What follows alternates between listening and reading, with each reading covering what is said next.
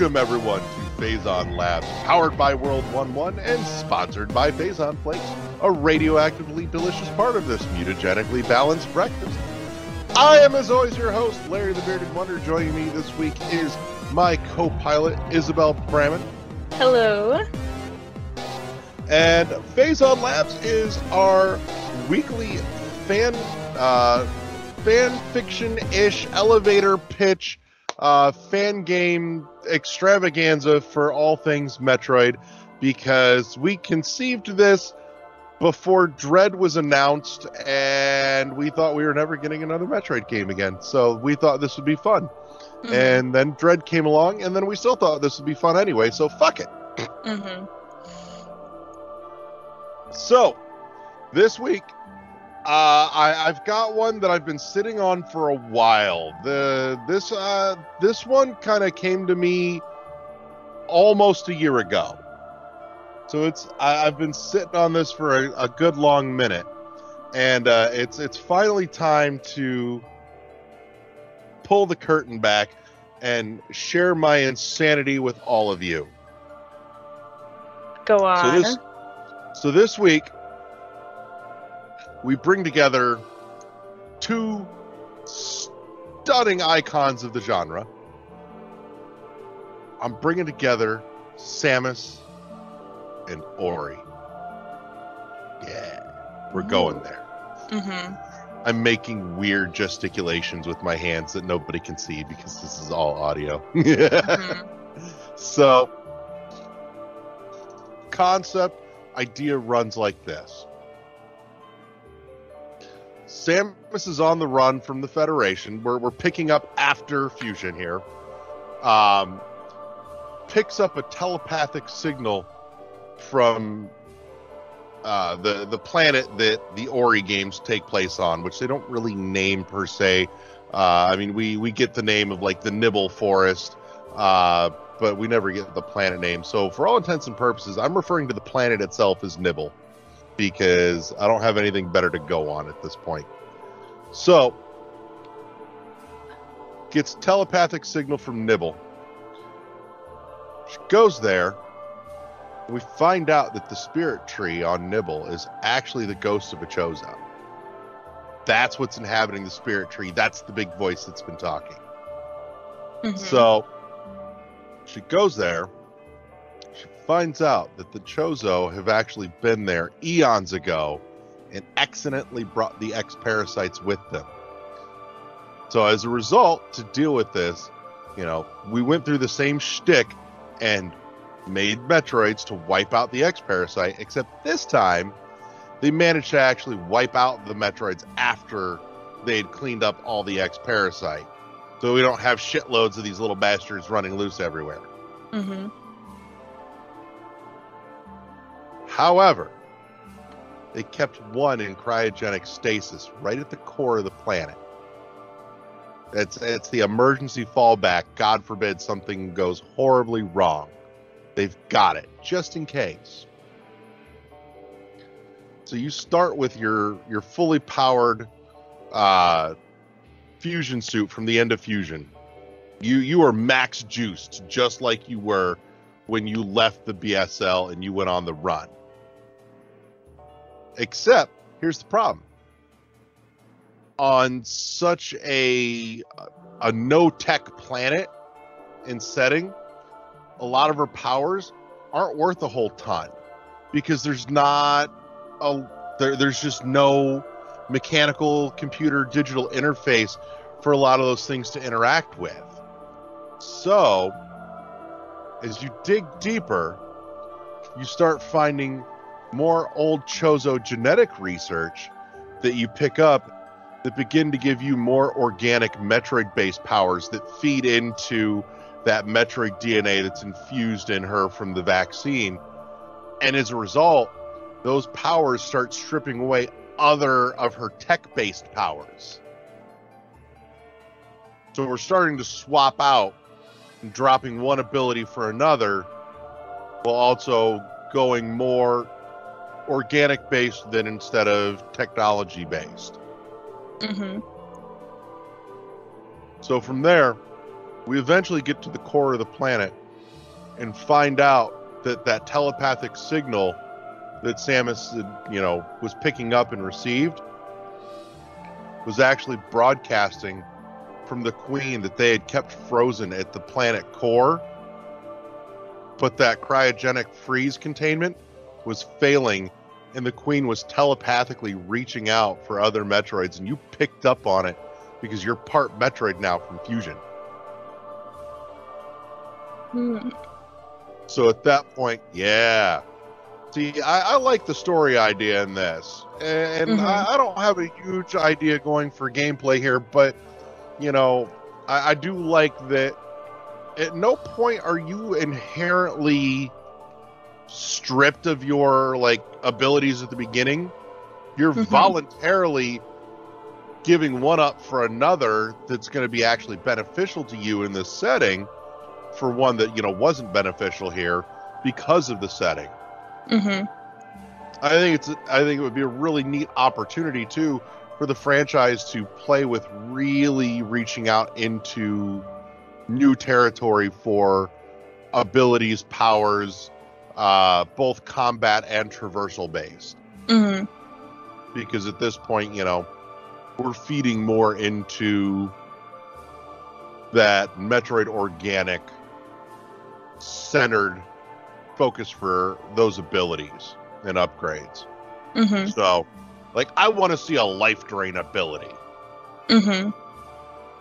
I feel like it should be close quarters combat where you get up on somebody and she latches on somehow and drains the life out of it and restores some of her health in the process too. Instead of, just blowing something up, you get that little grayed husk that if you touch it, it disintegrates kind of shit. I want that. So, come the end of this, we finally get down, and the Queen recognizes Samus essentially as one of her own that she's called out to, because again, we're picking up on that matching genetic material. And Samus takes that opportunity of vulnerability to essentially pull the plug on her, reboot the cryogenic containment system that's been holding her there, and then super juice it so that frozen solid, that cold puts the hurt on that Queen Metroid, and then just detonates it, shattered, frozen shards of Queen everywhere, takes the whole thing out, saves the planet.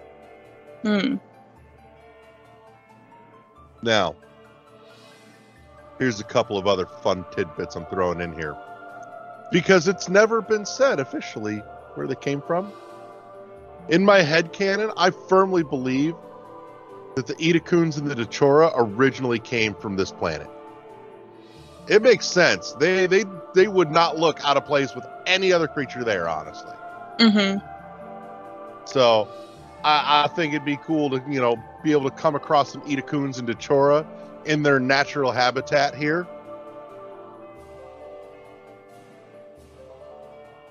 Little spoiler tidbit. It's not Ori that's running around with Samus, or at least, kind of crossing paths a few places to help here and there. But instead, it is the new Ori descendant from the end of Will-O-the-Wisps. You're not there yet, so I won't go too deep into that. But for anybody that's finished the second Ori, you know what I'm talking about. Okay. So that does not, however, negate the Chozo Ghost being the original spirit in the tree in Blind Forest. That's still a thing. Those are two separate. So, and eventually, Isabel, when you get to finish it, you'll be like, oh, I know what he's doing here. I got this now.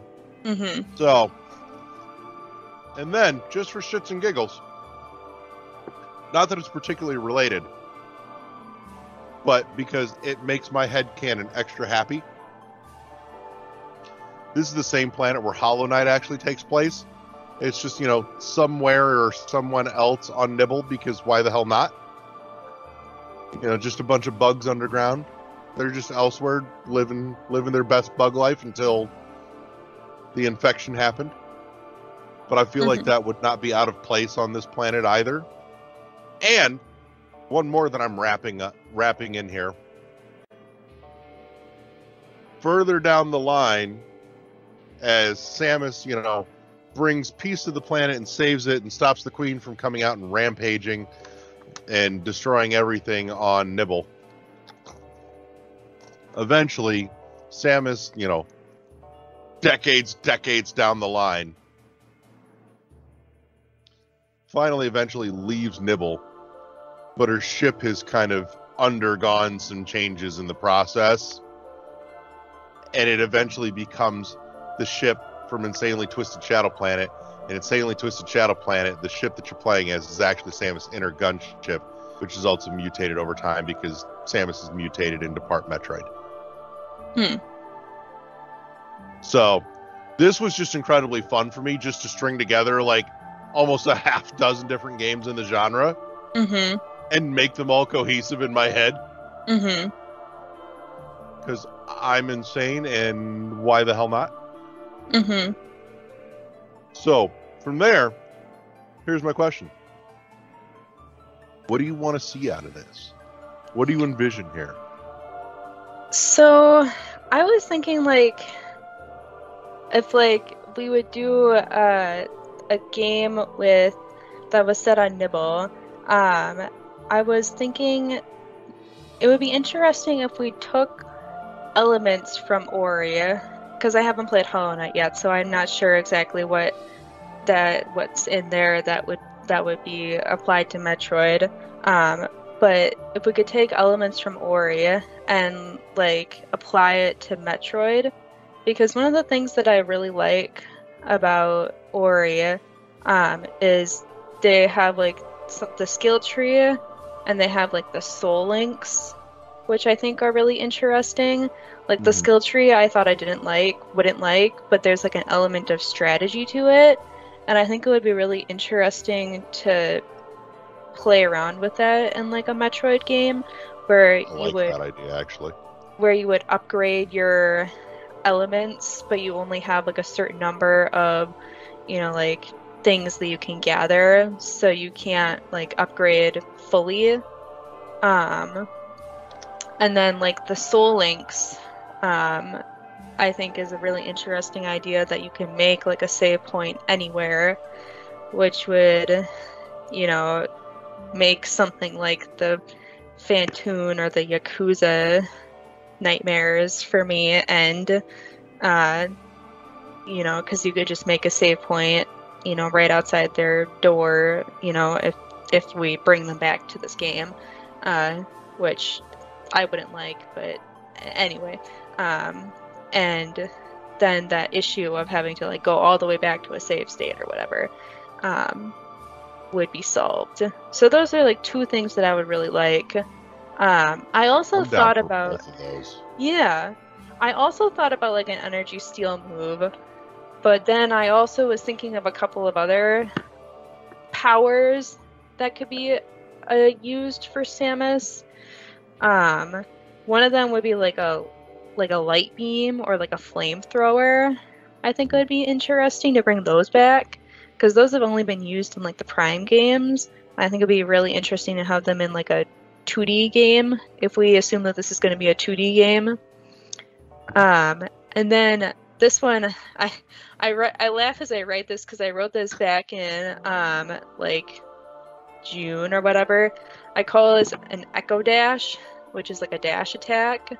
And it looks like as though we're getting something similar in our upcoming game. So something like that I think would be really interesting in like an Ori game, Ori Metroid crossover like that, that you would be able to dash around and do that. And then the third one I had was a Thorn Bomb. that you would have a bomb variant that sprays thorns around. Ooh, shrapnel. Yeah, like shrapnel ones. But yeah, so I was thinking more like gameplay that would bring the Ori games to Metroid. But then I was thinking like if we don't have Ori in this game, because I actually was thinking it would be interesting if we could like switch between the two in this game. Like you would be able to switch to Samus if you wanted to, you know, be able to do long range, you know, attacks, and then Ori you could do like short range, you know, attacks. I think because you can do that in Will of the Wisps. I think you can do more combat. Yeah. So I think that would be interesting and could make for some like interesting boss encounters that, you know, like you could only, you know, it would, like one boss would be much easier if you attack, you know, like tackle it with one character, and then you could challenge yourself by tackling it with another character or something like that. So that's what I'm thinking in terms of like gameplay. The story I really like,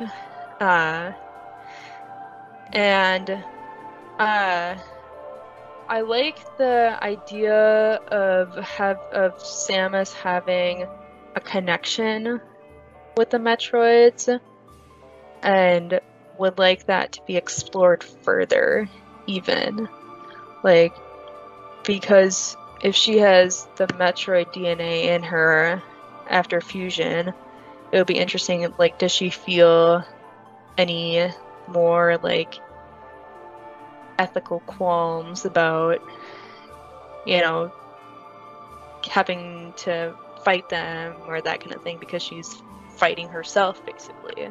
I think that'd be an interesting thing to explore. What are your thoughts on that?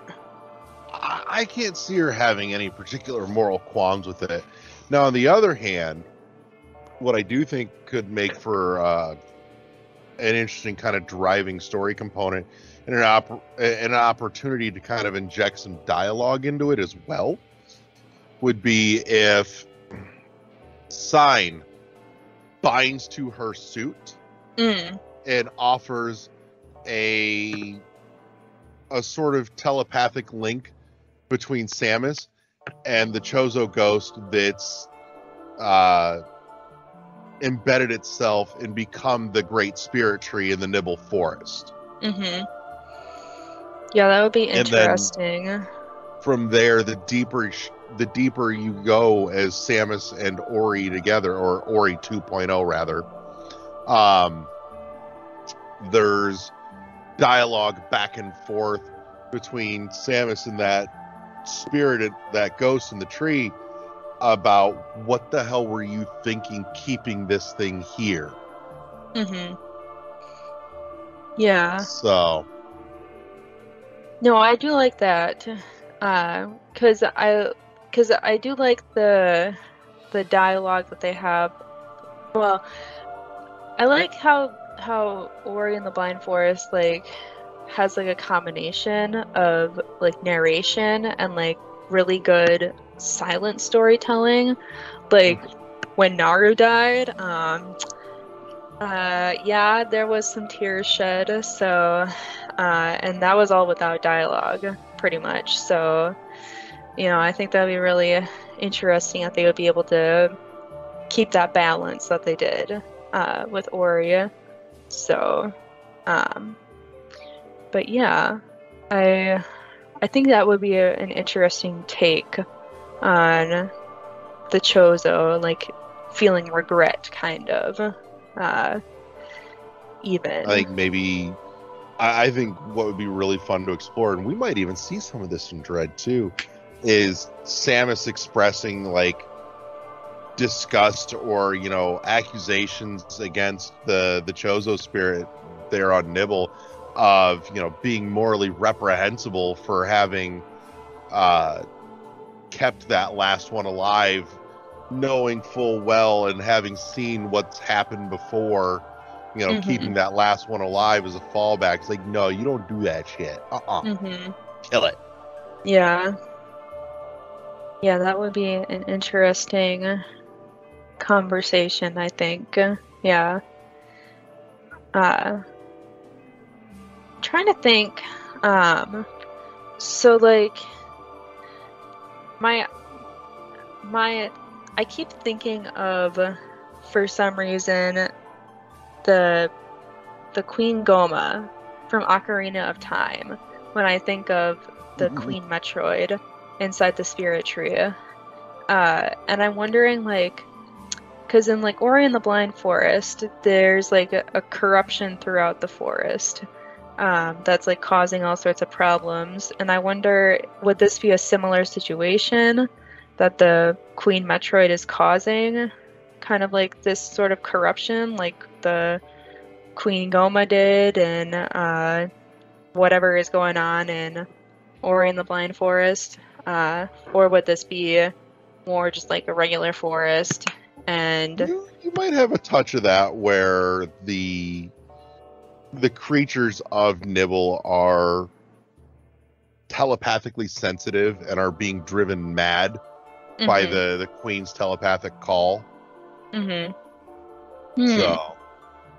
I do like that. I think that'd be an interesting, because I almost feel like as though the Queen might be like begging for help in whatever way that might be, whether it's help to set her free, whatever free means.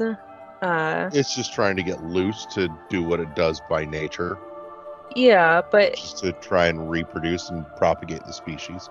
Yeah, but or if we go like an alternate route and we imagine that there's some sentience to it, if it's telepathically communicating, it could be asking for another form of release, So that's another possibility. It's an idea to play with. Yeah. So that's something that is a possibility, only because it would be interesting, like maybe this Queen Metroid and this Chozo ghost are linked together as well. Like the Chozo sealed itself away to keep the Queen Metroid from escaping, and it's slowly trying to keep the Queen from escaping, but they're becoming more and more intertwined, so you can't really tell what's the Queen and what's the Chozo ghost anymore. That might be interesting take on the story, actually. So so last one of the last pieces to look at here. What do you hear in your head for music? Ooh.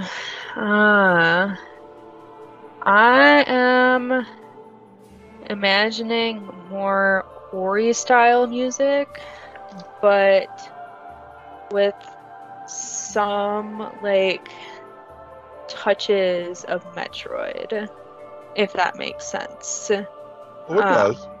Yeah, like I would love more leaning towards more Ori if it's set on Nibble, but with like touches of the classic Metroid, like synths and that kind of thing. I think that would be a really interesting combination, and I think with the right composer, the right score writer, that would be a really interesting soundtrack, I think. But I know nothing about music though, so that's my thoughts. So now, see, I'm close to you on this. I'm feeling maybe a 75 to 80% lean to the Ori style soundtrack music, but with maybe about a 20% injection of the more alien discordant side of Metroid's music. Maybe so that there are points where it feels kind of stretched and distressed and kind of almost unpleasant. Maybe the closer you get to the Queen Metroid, the more Metroid-like the music gets or something. That'd be interesting. Maybe even the deeper you go, you get a more earthen sound to the Ori music instead of the very sweeping, grand, and whimsical orchestral score. Mm-hmm. No, I like that idea. Yeah. Yeah. But so last part of this before we put a bow on this episode for the week. I have an idea in mind, but I'm curious what yours is. What do we name this bad boy? Oh, I'm wondering, because it feels weird to call it like Metroid blank. So I'm almost wondering if we should call it like Samus and the Lost Child or something like that. I'm not sure, only because if we like consider that this Ori 2.0 is like, lost in the forest again, like he is at the beginning of Ori in the Blind Forest, that might be interesting. So I almost kind of like want the naming convention of the Ori games instead of like the classic Metroid blank, if that makes sense. It does. So, but here's what I got. Hear me out and see how this sits with you. Because I'm about to run this up the flagpole and see if you salute. Metroid Ancient Spirits. Ooh. I do like that. I feel like that has the right ring for this. I like the it's very evocative, but it doesn't quite spell everything out. So I do like that a lot. But I also I think I'm leaning more towards Samus and the Lost Child as mine, but I think we should go with Metroid Ancient Spirits, Samus and the Lost Child as its subtitle. So I like that. I feel like Samus and the Lost Child is begging to make more baby jokes. Yeah, that's true. Maybe like Samus and the oh, I had one and then I lost it. No, I like Samus and the Lost Child. Nope, that's what I'm going with. So I will die on that hill. So but no, I do like Metroid Ancient Spirits quite a lot though. Yeah. I just think Samus and the Lost Child would be the perfect subtitle to that then. So but yeah. So yeah, no, I think it would be a really interesting crossover with lots of great potential for, ideas that could be implemented into Metroid and kind of vice versa too. But yeah, no, I like this idea a lot. So excellent idea. So well, in that case, let's close up shop here and hang up our lab coats. Want to say thank you to everybody that tuned in this week. Thank you to my co-pilot Isabel Bramman. Thank you. And we'll leave you with the very important reminder: make sure you buy Dread, and from there, we'll see you next mission. Have a good night, everybody. Good night. Peace.